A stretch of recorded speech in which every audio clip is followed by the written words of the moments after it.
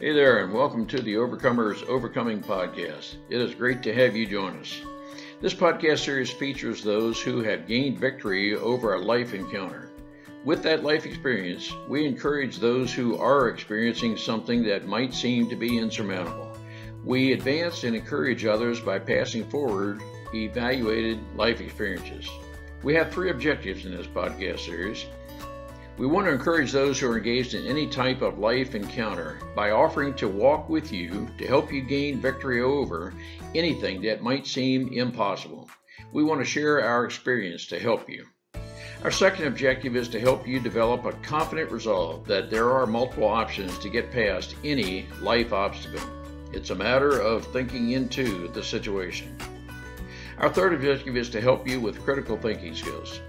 If you are facing a dilemma resulting from a previous decision you wish you could reverse, we want to help you think into all of the facts and factors involved in making an informed decision. I'm Ron Cooper, founder of the Cooper Culture. I'm with my wife and business manager, Marty. Together, we are the Cooper Culture Company who is sponsoring this podcast series. Today we feature Bernardine, known as Bernie Dowell, who was her husband John's caretaker during his 6-year period of dialysis. Through Bernie, we learned about dialysis and her role as a caretaker. For those who may not be familiar with dialysis, she speaks of peritoneal dialysis in addition to hemodialysis, two terms the listener may not be real familiar with. But Marty, it's a story of dealing with what needs to be dealt with, albeit the diagnosis was sudden. But she says, work with a nephrologist with whom you can have a very honest, meaningful dialogue. Marty, what are some other takeaways our listeners can gain from Bernie? This was very good. Bernie was able to talk to us, teach us, and show us her experience through the caretaking of her husband, John. It was a great lesson or a learning experience of what dialysis is all about, where you can do it at the home or going to a clinic and having it done. But she was really very informative about it, and it was, when they found out, it was just, we'll do what we have to do. It's a great opportunity to learn about being a caretaker, but it's also an opportunity to learn from her life experience about possibly preventing what got John to the situation he's in. Let's listen and learn together. Bernie, thank you so much for joining us. Our listeners are going to be very interested in you as a caretaker with your husband who was on dialysis. Just as much of the story as you feel comfortable telling our listeners. We have a lot of listeners who might be facing dialysis. They may be at some stage of kidney failure, not necessarily yet to dialysis, but perhaps you can explain to our listeners what you, as the wife of and caretaker for your husband, who was a dialysis patient at one point, just some of the things you went through when you maybe first learned, and how did you prepare yourself? Bernie, thank you for joining us and letting our listeners know just what they can expect. Well, thank you for considering my input on this. I think it's important for people to know. At what stage, and maybe even how long ago, did you first learn, did your husband learn that he was having, let's say, was it kidney failure?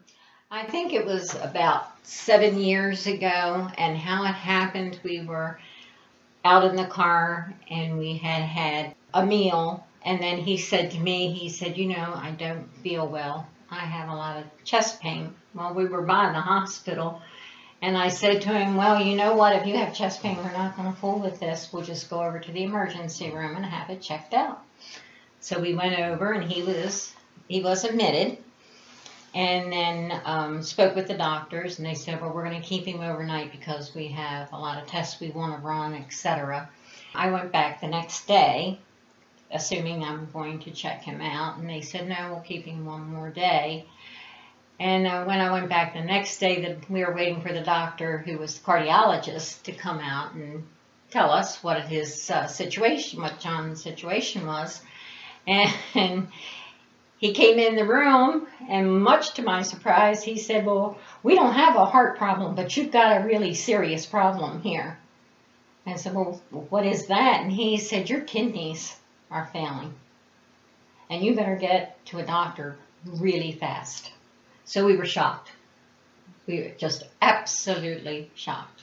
We had no prior indication in the past years that, you know, he was having kidney problem, and he did get his physicals every year. So it's not a matter of ignoring his health. He always checked every year with the doctor, sometimes more than that because he was prone to other things, and the doctor would check him out. So nowhere was it mentioned his kidneys were failing.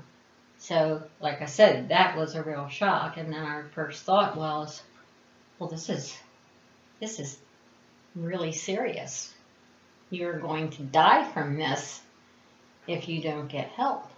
So we came home and we talked about it, and he's actually had, I think, as well as I did, death on his mind. You know, you can't live without your kidneys. Got a name of a very good nephrologist, and we went in to see the nephrologist, and he still had some working of the kidney where he did not have to go on what they call dialysis to cleanse the system of the impurities. So I think we were doing that for maybe a year or so, and then the numbers kept getting worse over time, even though diet was watched, everything that you could do to prevent it from, you know, outright stopping the kidney stopping function. So anyway, eventually that happened, and then the doctor then said that he would have to have a port put in, a catheter type thing put in, so that he could receive dialysis. And at this point we were talking about hemodialysis, which was the transferring of the blood and cleansing the blood. And we had all the necessary surgeries done so that he could receive dialysis. So we started the dialysis. His body just was not adjusting to it well. We talked to the doctor as to, you know, what can we do, because we were thinking this is the only alternative. And she had given us, after a while working with her, she had given us a little DVD disc of explaining the peritoneal dialysis, which is water-based, and you don't have to go into a clinic area for 4 hours to get your blood cleansed. You can do this at home. And they would give you the training, which I got, and all the equipment. They, you know, come to the house, and they showed me how to take care of using the, you know, the machines, the fluids, and keeping things sterile. And we started then with his dialysis at home, which he preferred. Also cleansing his blood better.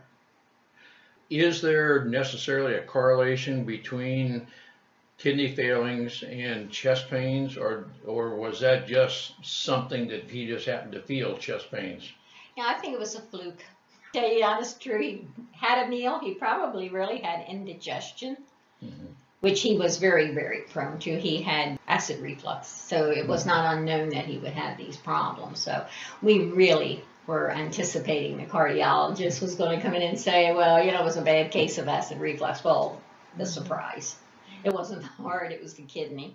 So to a degree, it's good that he had the chest pains, because had it not been for that, if he would have just come home and felt normal, you wouldn't have had any reason to get the blood test to determine the kidneys were at the point of failure they were. Is that a right statement? Yeah, I think so, because he would have probably been, the year he had without being on dialysis would have been obliterated.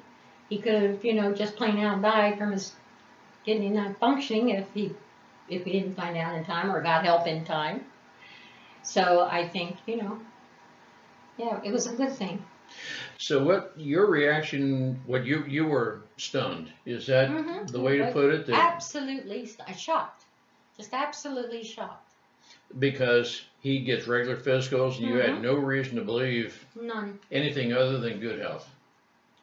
Now, I am learning of the term creatinine, hopefully I pronounced that correctly, in the blood test. Had he been getting blood tests regularly and knowing the creatinine and so forth? And yes, the doctor went over it with him, and in fact is when he was told his kidneys were failing, first thing I did was go back in my files and pull his physicals, which I always kept a copy of, and it did not show for the physicals that I had that his level was not correct.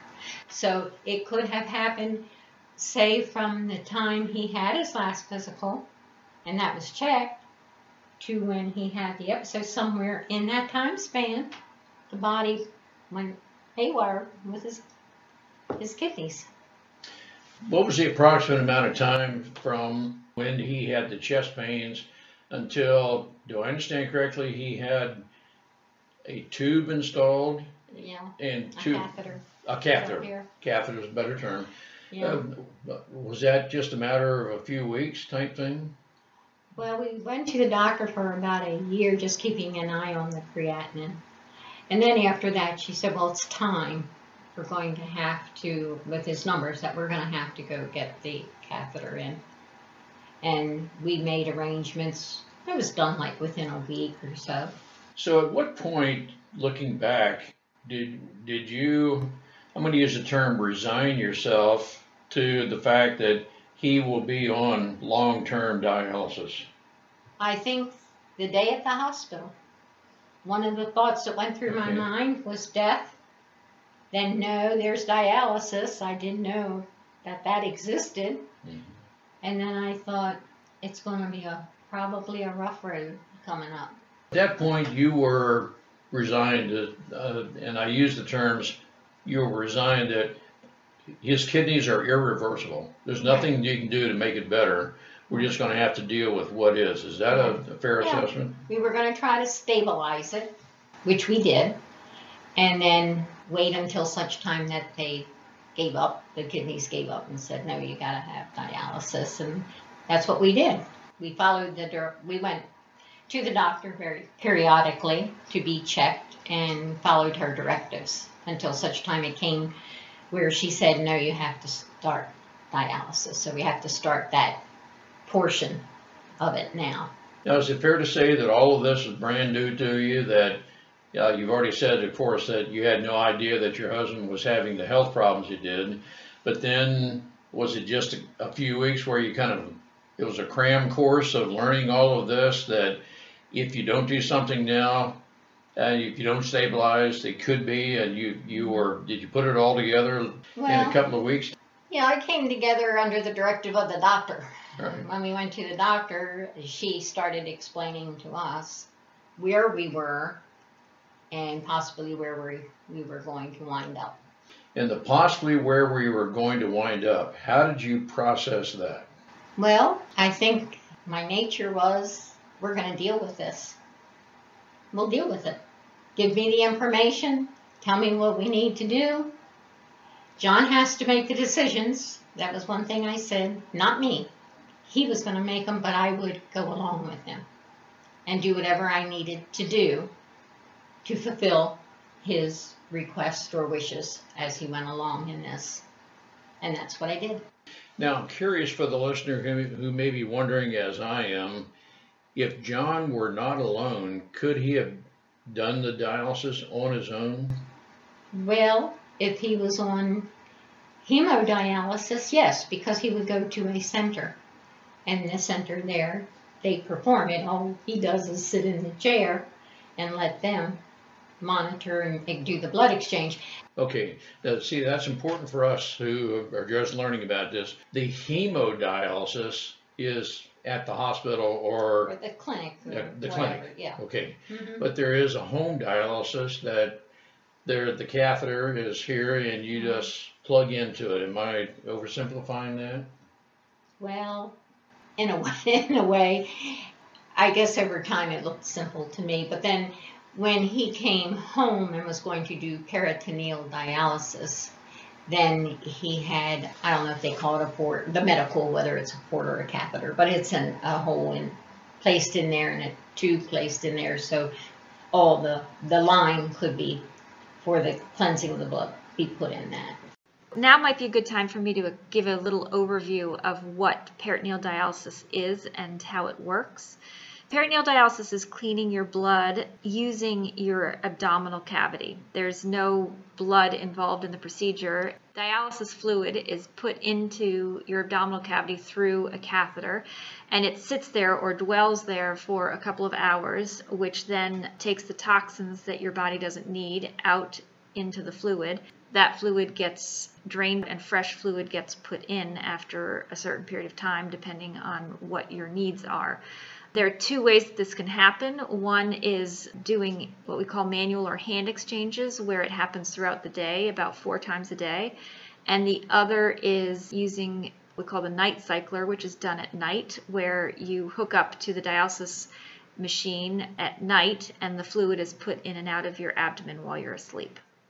With the machine, there are also the fluid bags, and that becomes a little intricate because you have to know, through the guidance of the doctor over time, you have to learn what strength solution is needed for the vitals you're getting from him. And that can be a very tricky thing to learn if you're somebody like John who went up and down, up and down. Some people are more stable, so it's sort of like the same thing all the time. You get different solutions and then work with your doctor, so your blood pressure and your weight. Weight is a big factor in it because it tells you how much fluid you're retaining and how much is coming off. And your blood pressure, your vitals are very important to know in dealing with the dialysis, be it hemo or peritoneal. How long did it take for you, and I'm assuming this is between Bernie, you and John, that you had to make the determination, how much fluid do I take off of you? You determine that. Is that somewhat trial and error? I think so, yeah, but it's also at the same time, I had a nephrologist who could be reached 24/7. If I wasn't sure, say the blood pressure was this, and we had taken so much off it at noontime or, whenever we had done it, and I was, questionable about should I use a stronger strength or a lesser strength because of the blood pressure, etc. She would guide me. So it wasn't where you're terrorized, like, I gotta make this decision and I don't know what to do. If I didn't know what to do, I had the doctor to call.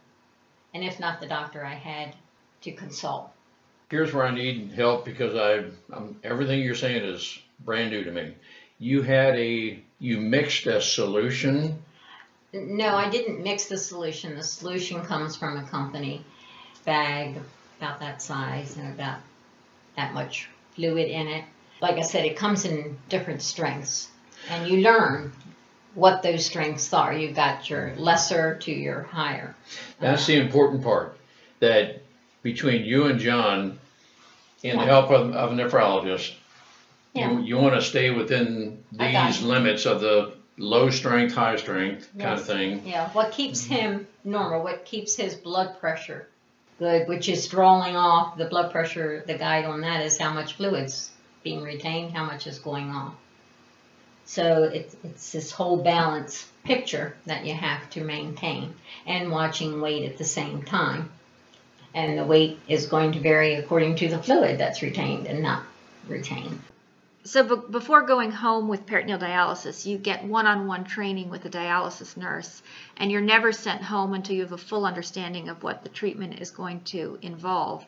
You're also given very specific orders of what needs to happen, and you work with your doctor to figure out exactly what you need, which is why peritoneal dialysis is so flexible, and it can be changed to what your individual needs are.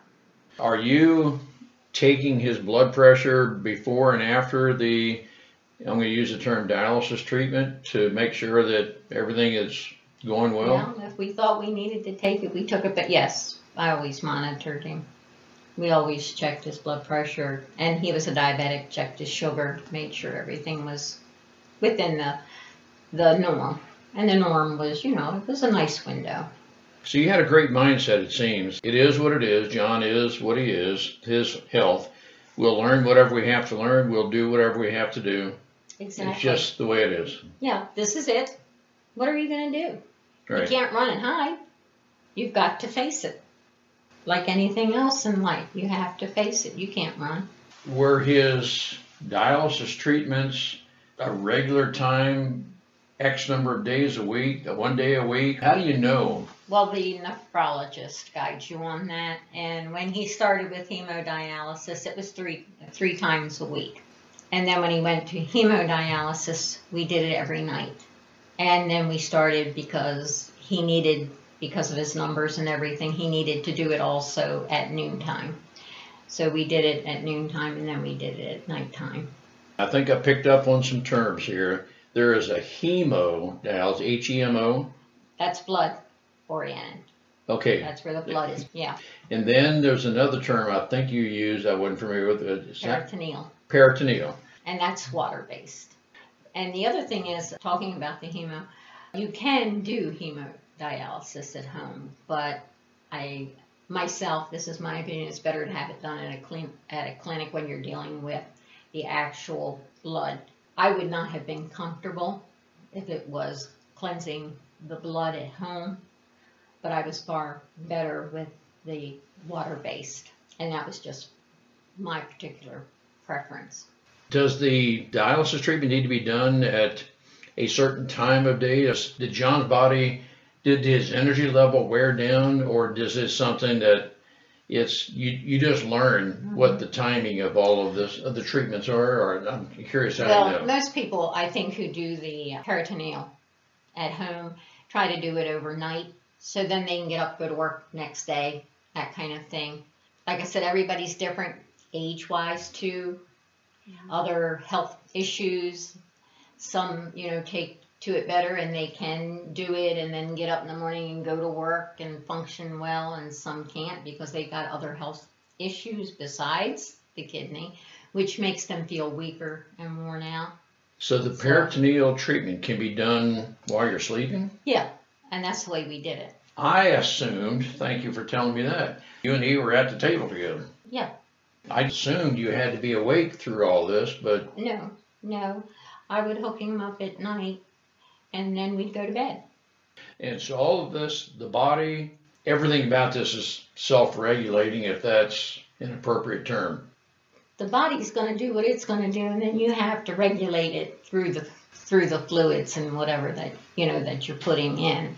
All right, so did John have to learn how to sleep with this? Yeah, we had a rough time with it for a while because the bells and whistles went off on the machine, and we couldn't sleep. We no sooner get back to sleep, and then bells and whistles would go off because something wasn't flowing properly, and then we'd have to see what the problem was, and then try to go back to sleep. So we had a rough time for a while with the bells and whistles. I call it the bells and whistles going off. It's just a beep beep of the machine telling you we're not draining right here, so you got to get up and check the lines and all. Again, I'm starting out with a total blank slate. The bag is hooked up to, it's electrically operated throughout the night, so there's a pump of sorts. Yeah, it's this machine that we hook everything up to.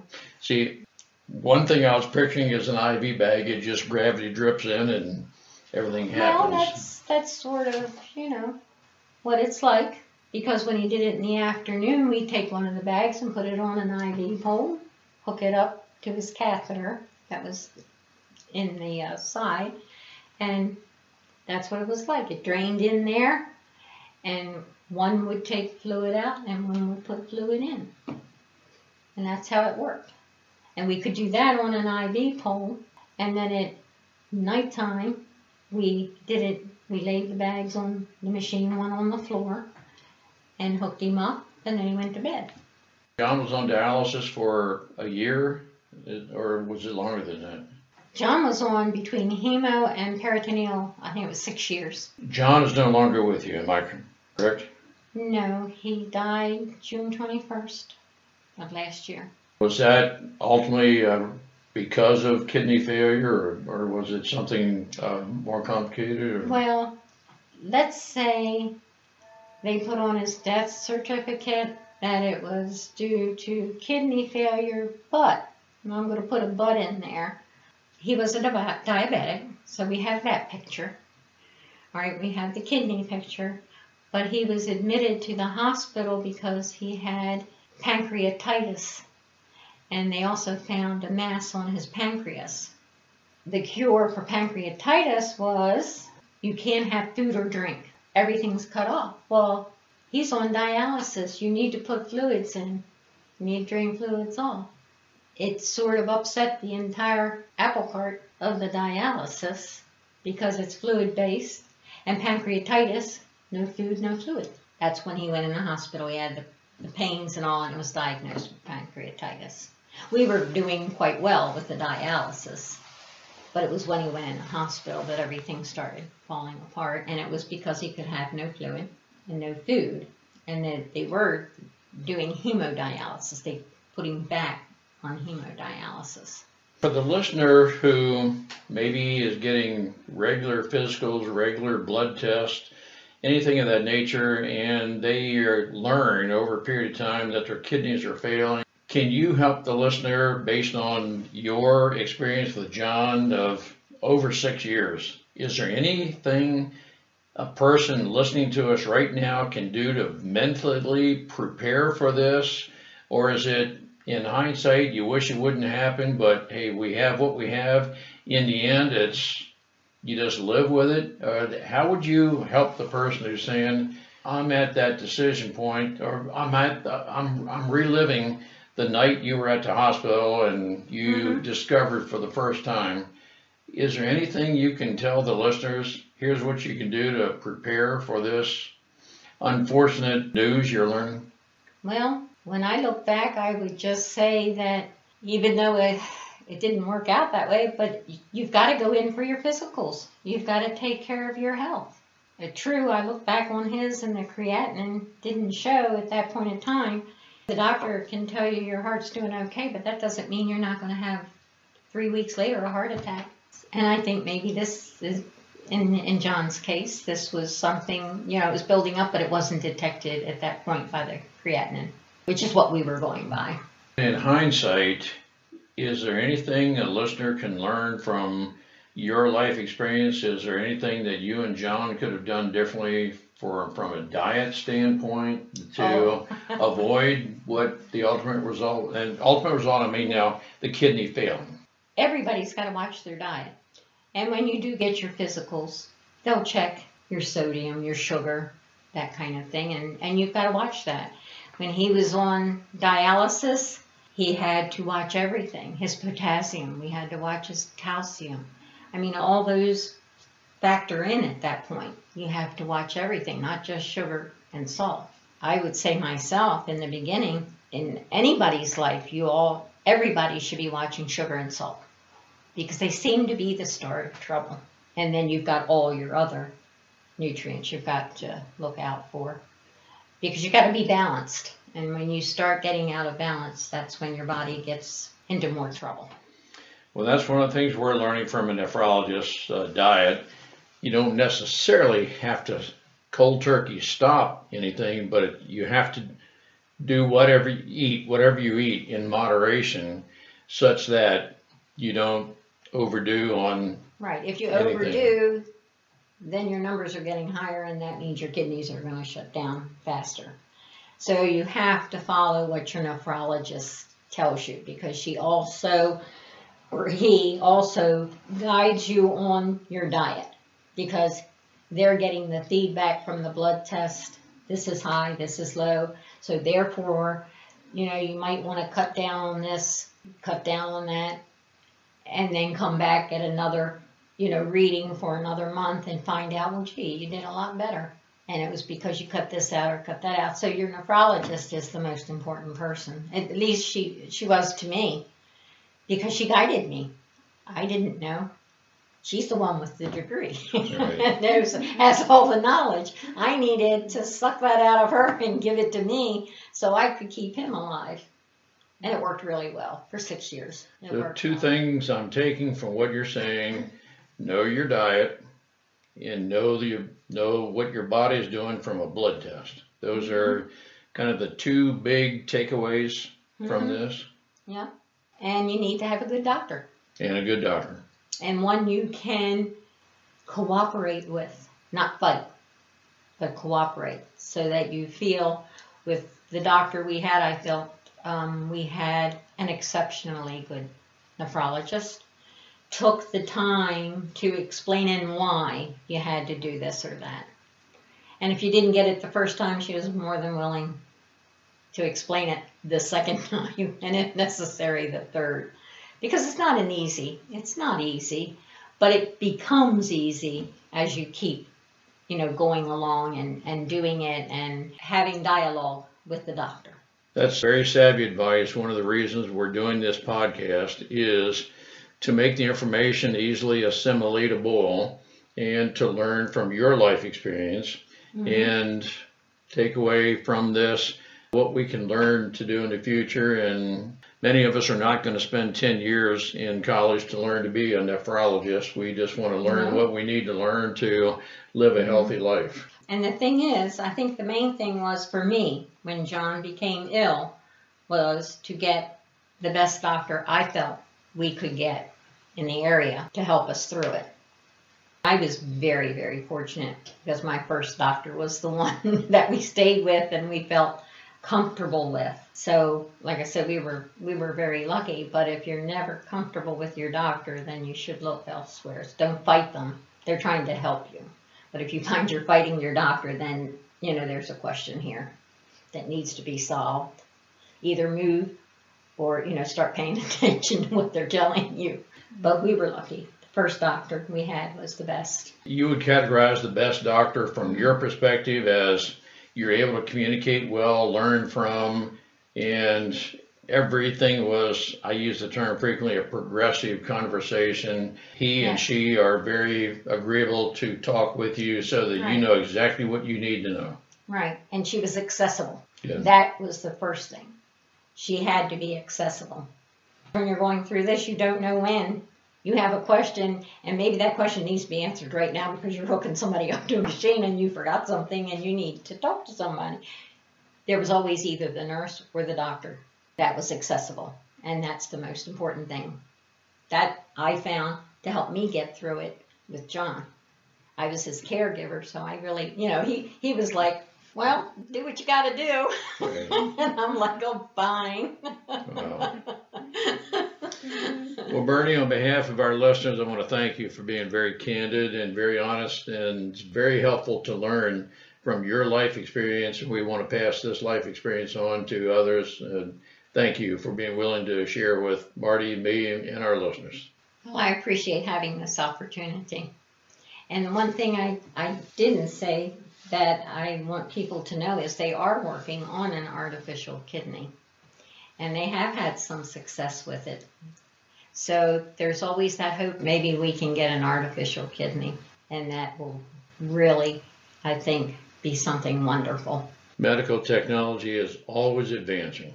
Yep. I know there's just so many things that are stunning to me that we're able to do, the doctors, medical staffs are able to do now that had something of this nature occurred as recently as 5 years ago may not have made it. Marty and I are very grateful to the medical staff, the medical technologists who are continually advancing. There's a higher percentage of us that are going to live to be centurions because of that. Well, John had 6 extra years, and he got to see his grandchildren growing. That's what he wanted. He wanted to have that time, and he had that time. So it was very worthwhile. We were happy to have that time. That's what he wanted. So you're describing a good quality of life, and that's very important to our listeners. The quality of life was at times, difficult because, some journeys you go on aren't always the easiest. But John had an outlook of where he just wanted to be with his family. And he knew this was the path that would keep him around a little bit longer. And he had 6 years he wouldn't have had otherwise. So he was thankful, and I was thankful for it. Again, Bernie, thank you for sharing. It's very meaningful to our listeners. Well, I thank you, and I hope everybody out there might get a tidbit from this to help them along the road. You can likely determine from Bernie's demeanor, she is a very matter-of-fact type lady. Well, she certainly did not want the diagnosis the doctor was telling her, and of course John did not either. It was a matter of the two of them buckling down, so to speak, in just saying we need to move forward with what we have. What we have, we're learning, is not reversible, but we're going to have to go forward with what we have, deal with what we have. Let's learn and let's make the very best we can of what we have to work with. It's a very admirable attitude. Bernie has the attitude, we will learn this, we'll do whatever we can, and she's very effusive with her praise of the nephrologist with whom she worked. Our plaudits to Dr. Brown, her dedication to health, kidneys. You can talk with any nephrologist to learn about kidney-friendly food, diets, what it is that causes kidneys to deteriorate, slow down. And when you learn this early on, you can stop the degradation of kidneys to deteriorate, and you can, by doing in moderation what needs to be done. Dr. Brown is not the kind of person who would say you need to stop doing everything or anything you're doing, but rather, once you know the effect of foods and various substances on the kidneys. Our purpose in this podcast is to inform you. We want to help you make decisions, in this case with Bernie as a caretaker, that everything that may have at this point turned your life upside down, we can work with. We can learn, we can develop a quality of life that, in John's case, he had 6 additional years of life with dialysis, and he had a good quality of life. There were life adjustments that Bernie had to make, John made, and they dealt with that as they needed to, and they moved forward with life to have a great quality of life. I want to do everything we can to encourage you to learn about the diets, to learn about the kidneys. Many of us, Marty and I, were each of the type that we knew we had kidneys, but beyond that, we didn't know much at all about the kidney function, what it is to maintain healthy kidneys. But we're learning about that, and we're moving forward with those things that we know. We hope we can warrant a 5-star rating with this podcast series. We hope you'll want to share this podcast with your Facebook friends, your LinkedIn connections, your Twitter and Instagram communities. The more we share, the greater the information we will get out to inform people. We know that there could be, and certainly likely would be, a devastation of any diagnosis that your kidneys are failing and you need to take action to stop the further deterioration. But together we can learn how, if you are the candidate for dialysis, what to expect, and if you're a caretaker, how best to work with that person who needs dialysis. But together, that's the operative word. Together, we can learn. Together, we can support each other. Together, we can help each other with a quality of life, and we can move forward in spite of a diagnosis that is far less than what we had hoped for, but yet the diagnosis is one that we have to deal with, and as Bernie did, she was willing to work with John to do whatever that life adjustments were necessary to live with and move out with and continue with life to have the best quality of life that was available to them. Let's work together, let's share, and let's advance people together and give people the best quality of life that we can. We look forward to working with you.